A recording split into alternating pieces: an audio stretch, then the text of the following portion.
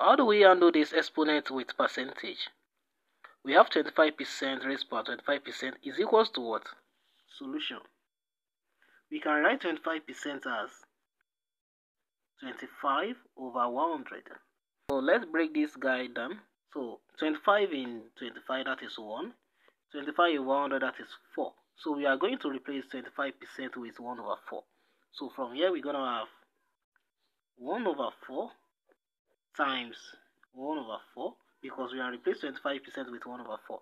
So now we have to recall one properties. Let's say we have a over b raised per n is the same thing as writing a raised per n over b raised per n.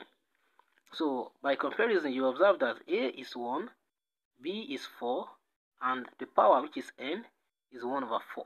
So imposing this condition, we're going to have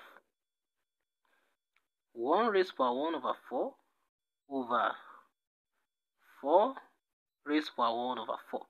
So 1 raised per 1 over 4, that is just 1, because 1 raised per anything, that's 1, even though 1 raised per 0 is 1.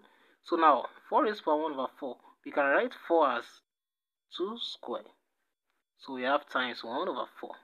So let's proceed further. So this equals, we have 1 at the numerator over 2.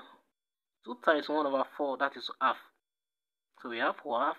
So this equals 1 over 2 raised to the power half is the same thing as square root of 2. So now let's rationalize this guy. So we're going to have times root 2 over root 2.